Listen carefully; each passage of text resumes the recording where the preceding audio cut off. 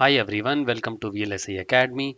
We have already learned in previous two videos about pattern matching and regular expressions, and in this video we will further continue in Perl programming about data extraction and pattern matching. We feel that there should be a practical example to help understand about the concept that how powerful a pattern matching in Perl can be. Let us consider an example here, and if you can see that in this paragraph it is consisting of multiple sentences in which there are certain numbers, and our task is to extract a date out of this. So date here is this one, which is in the form of dd m and yyyy. So there is month of only a single digit, but you have date in 2 digits and year in 4 digits. We have to extract it out of it. Now we need to understand that this date can be appearing anywhere in the text and we don't know the position of it. So we are not aware where it can be appearing, but we need to extract it out. All we know is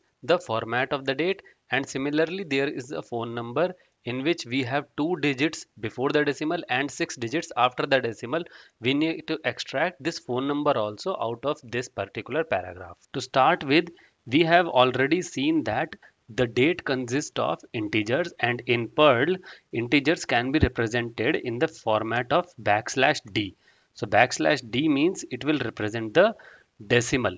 This is a single decimal that it will represent, but we don't know how many decimals it will be. So one or more decimals means we have to add plus after that.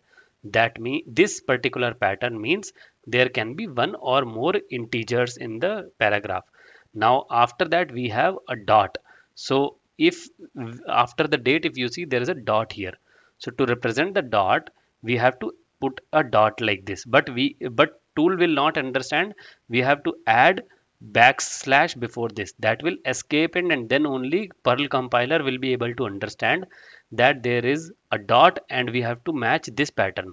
So this pattern represents that there is one or more integers, and after that there is a dot, and after that again there will be one or more integers. So this particular pattern will be repeated again, and after that there is a dot, and after that again we need one or more integers like this. So this particular pattern means this is your matching pattern with the date, and to complete the pattern we have to put it in the parenthesis. So if we put it in parenthesis like this becomes the full pattern, and after this we will put it in the forward slashes like this. Specifying like this means this is now a full pattern which has to be searched in the text variable. So if you see here, variable is this, that is text variable. So we name the variable like this, and after that if we put it like this, so this equal to and tilde means that you are asking the tool or your compiler to search for this particular pattern in this string. So this will be a variable, and when we put it in the parenthesis again like this, then it becomes a full regular expression. That is, you are asking the Perl compiler to search for this particular string in this pattern with this pattern.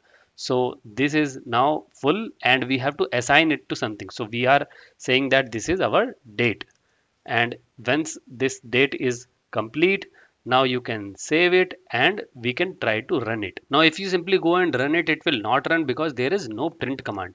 So first we need to write print date here, then only we will be able to run it and see the output. All right, this is the command line. So if we do ls, we can see that this is the file name. Now if we do perl and then pattern matching, so you can see that date is correctly getting extracted here. Now coming back to our next task is to extract the phone number, and we know that there is one decimal in between, two decimals, 2 digits before the decimal and 6 digits after the decimal. That is the pattern, and we have to extract it. We don't know the position of this pattern. So what we can do is, we know that one integer represents \d. So \d, and after that we know that one or more is represented by plus, but we need a specific count, that is 2 digits before the decimal. So that can be specified like this in the curly braces. That means that two or more digits, can 2 digits exactly it will match. not two or more, not one. It will exactly match two digits only. And after that, our pattern is dot, and that we specify with the escape sequence like this.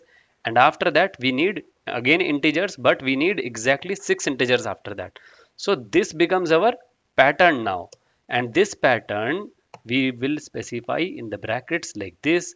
And after specifying like this, we have to search it in the text format. So again, variable is text, we specify it like this. And this is telling the compiler that we have to match this pattern, and for matching it has to be specified in the forward slashes like this. So this becomes your full regular expression, which should be in the parenthesis like this. And this is your final result, and that has to be stored in some variable. So let's say phone is variable in which we are storing it, and after that we have to print it. So let's print like this, phone, and after that variable phone.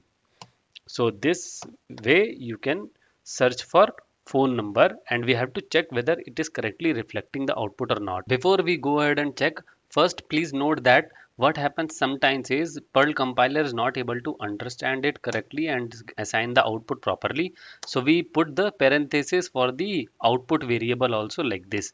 Then only you will be getting proper output, because sometimes Perl compiler will not be able to interpret the output correctly and assign it properly.